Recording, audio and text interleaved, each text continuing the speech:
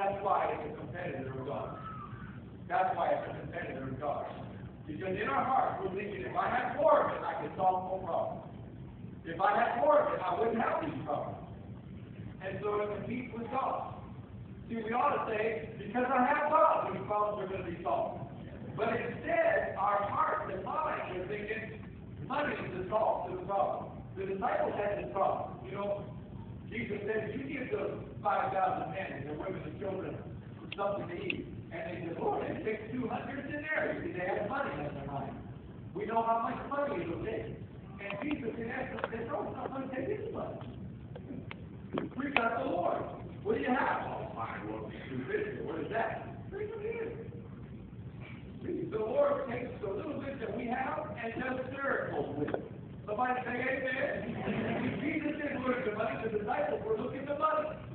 Jesus didn't look at the money. He looked at God. He said, God, you bless what I have right now. It was ridiculously insufficient. Ridiculously deficient. But your power can change that with no money. And he did, didn't he? See, we've got to straighten out our hearts. What I'm going to give you is a list of 4 barriers. 4 barriers to the blessings of God. And we got to uproot these barriers from our hearts. All 4 of these barriers come from our hearts. All right, you ready for this? First of all, 1 Timothy chapter 6, beginning at the 9th verse. Here's the first one. It says, but those who desire to be rich.